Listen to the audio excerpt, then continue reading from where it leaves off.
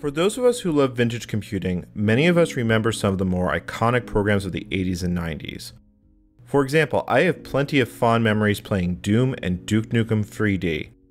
I still remember seeing WordPerfect and Lotus 123 being at the forefront of business software, and of course, I still remember the magic moment the first time I beat Solitaire. That being said, one thing I wish I could forget was the constant fight for hard drive space.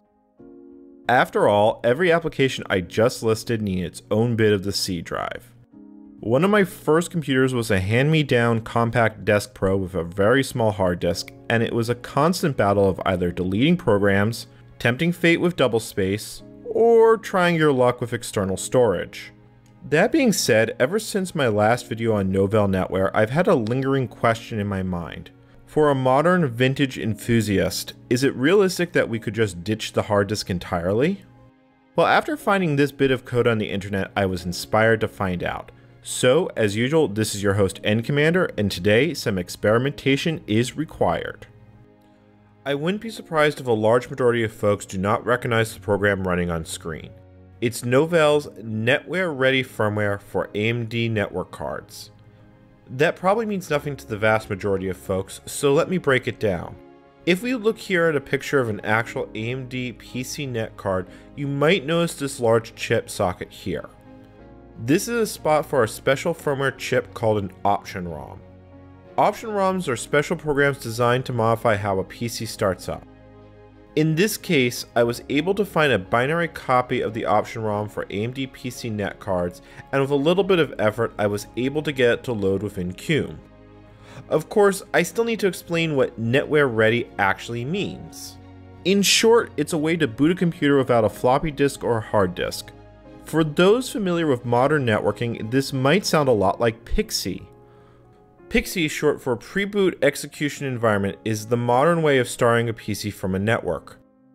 However, PXE is a relatively recent development, having only been standardized in 1999. Before PXE, we had RPL, or Remote Program Load.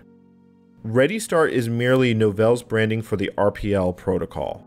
While there are significant technical differences between PXE and RPL, the largest is that RPL is capable of starting most variants of DOS directly as well as OS/2. To actually get started though, we need an RPL server of some sort. Quite a few networking solutions offer RPL, and the splash screen seen in Ready Start shows a large list of early 90s network software that we could potentially use. However, given that NetWare inspired this project, it seems more than fitting that we should use it. While we watch NetWare install, it's a good opportunity to talk about how we're going to test this. In truth, I actually had the RPL firmware working some time ago, but I felt that just doing a test between two VMs really wouldn't be an indication of how well this would work in reality. That changed when I found this Kingston PCM CIA 10 megabit Ethernet card for my ThinkPad. This gives us an opportunity to both demonstrate our applications in a VM and how they'd also perform on a period correct network. This led to a rather crazy project of mine. Let's assemble a small office NetWare network, put all the essential apps on the NetWare server, and then really put it to the test. As seen in this diagram, we're building a 4-machine network. At the center, we have Odyssey 2 as our NetWare server. As we've seen before, we need a dedicated machine to do system administration. In this case, that's Discovery. Meanwhile, our client systems are Europa, which is a CUME instance booting via RPL, and finally TMA1, which is our real-life ThinkPad 380D. I'll put the machine name in the corner of the video to help keep everything clear on screen. This gives us the advantage of both being able to experience ideal circumstances and get a real-life idea of what this would be like. Let's get down and dirty with getting things installed. As with any NetWare installation, proper configuration begins with writing the rather extensive autoexec.ncf, which is what you now see on screen.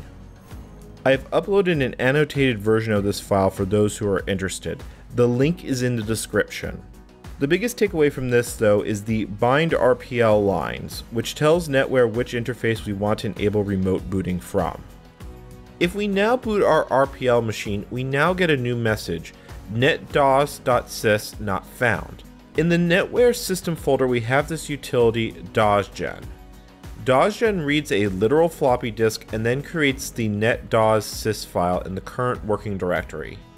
If we format a normal floppy disk as a DAWS boot disk, switch to the login folder, and then run DawsGen, it succeeds. If we now reboot Europa, we can now see DAWS loading over the network via RPL. This works because RPL is essentially faking a read-only floppy disk. Whatever is in NetOS is loaded up on our client machine. For example, if I create a test autoexec.bat and then rerun DawsGen, we can see that change after a reboot. Up to this point, I've been following the instructions in NetWare's DAWS workstation manual, but I hit something of a stumbling block.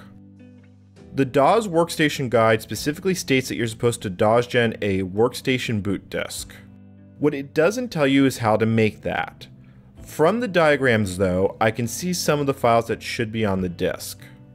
What I inferred after some trial and error is I needed to copy the core parts of the NetWare client, write net.config, and then set autoexec.bat and config.sys correctly.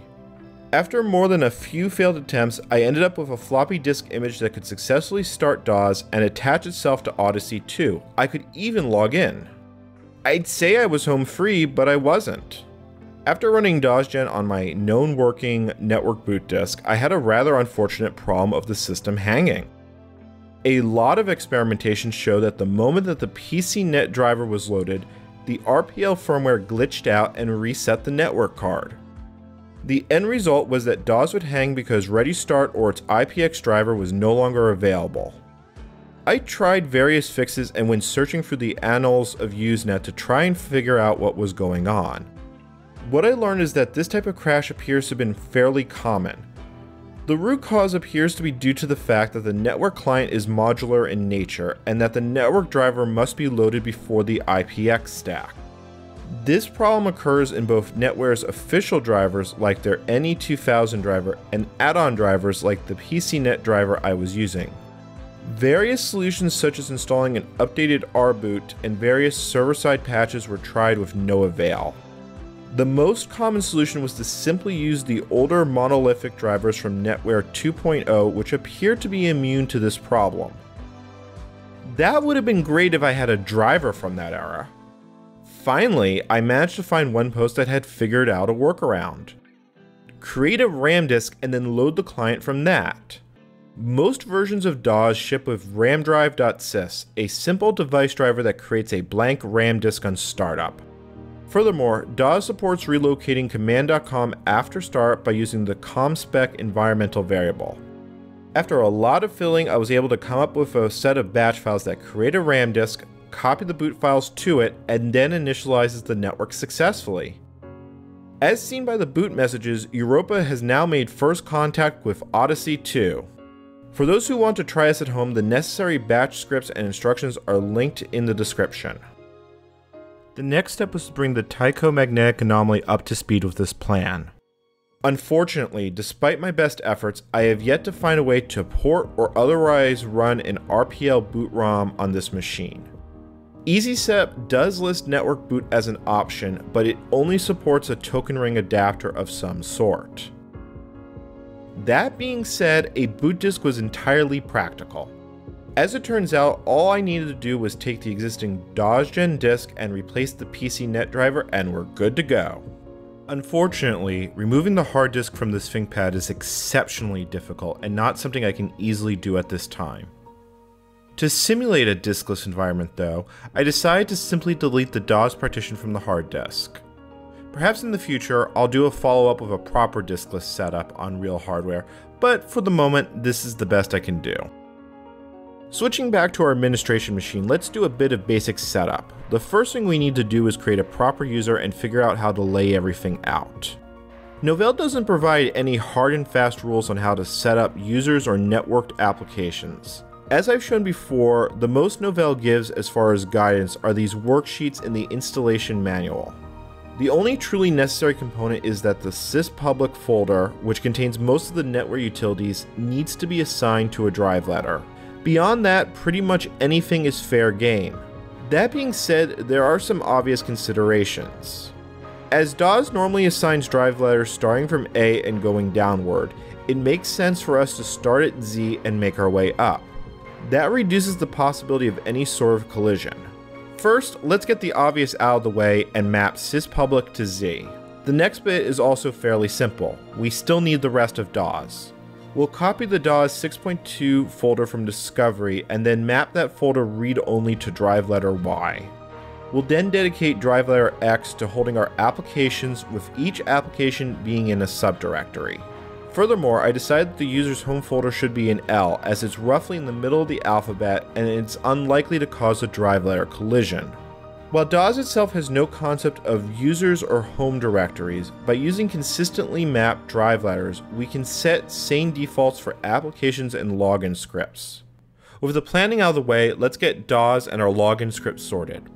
During installation, I created dedicated volumes for data and users.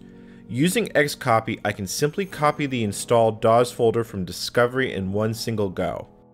Likewise, our home folder is stored on user NCommander. The login script then becomes extremely straightforward to write, and we now have a basic DAWs system ready to go on Europa. Of course, we still need some actual applications to go along with this. With all the setup work done, let's start with the work stuff first. And by work, I mean WordPerfect 5.1. WordPerfect is one of the few DAWs applications that has a specific network install option. Since DAWs is normally a single user operating system, it's not uncommon for applications to have issues due to faulty assumptions, something that we will see later in this video. Rather notably, after a network installation, WordPerfect's behavior also changes. After installation, running WP causes this new prompt for the user to type in a 3-letter username. This is a feature of WordPerfect for keeping user settings separate. It is, however, irrelevant with the way we have the L drive set up. That being said, as expected, WordPerfect performs flawlessly over the network, so let's give that the big old stamp of approval. Next up is Lotus 123 version 2.4. 123 was one of the biggest killer apps and remained a mainstay of businesses until Excel would eventually push it out of the marketplace entirely. Unlike WordPerfect, 123 does not have a network option. In fact, I had considerable issues getting 123 to work at all, with it constantly getting stuck with broken display settings. Even after I got that resolved, it would constantly complain about read-only drives. A lot of trial and error showed that Lotus's configuration is split into what it calls sets, and I eventually stumbled upon the right settings to move its working directory to the L drive. While 123 didn't make it easy, I do have to give it the "it works" stamp. Now, I could sit here and do business software all day, but let's try something a bit more interesting. Games usually have to read resources across the network to load levels, art, and music. As such, I'm expecting some more interesting catastrophic failures from this test. Let's start with the smash hit of 1993, Doom. Here, we start running into problems. I was able to install Doom just fine as supervisor, but I couldn't configure it properly. This is due to its folder being read-only. Changing the permissions to grant write access allowed setup to run just fine, and I was really impressed to see it running without issue on the ThinkPad over the network. That being said, there were some problems. On our emulated machine, Doom immediately hung. This doesn't appear to be a problem with the network or the fact that this is a diskless machine.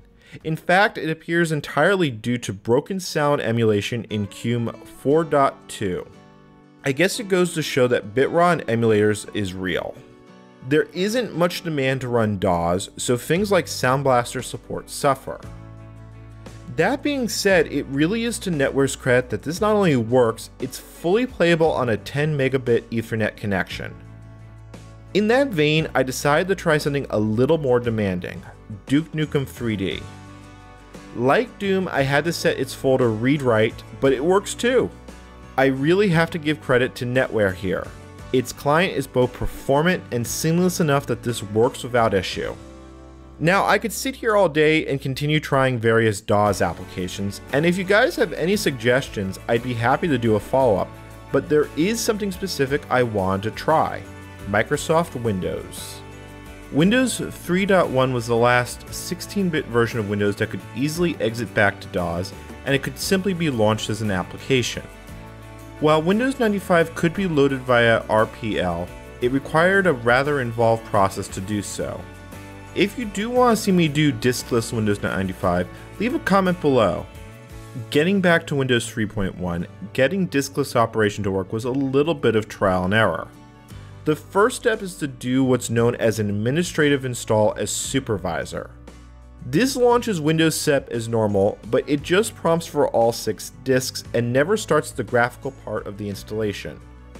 Instead, all the files are decompressed and installed to the Win32 folder. The next step is to log in as the NCommander user and run setup/n, which does the network installation part. Once again, installation prompts for a folder, but unlike the administrative install, this is for a user's individual settings. This process looks similar to the normal graphical installation, but it doesn't prompt for any disks. In theory, I should simply be able to type win, but it errored out when I tried it, with the given error message being that my NetWare shell was too old. Some searching turned up an Archive TechNet article which outlined how to fix this. Afterwards, we can simply start Windows just fine. A closer examination with File Manager shows a small number of files in Win32 and the rest of the files on the X drive. At this point, I think we can conclude that yes, Windows 3.1 can in fact be run without a hard disk. And yes, it does run on real hardware. As we reach the end of this video, it's time to draw some conclusions. In general, NetWare has been both rock solid and fast. However, we've also seen a lot on why it's important to test things on real hardware. Besides the Doom sound issue, Cume has had relatively poor network performance and notable lag. I don't know if this is an artifact of emulation or a problem with the RPL firmware itself. I do hope to acquire hardware capable of doing native RPL booting in the near future, so I may come back to this topic in a future video.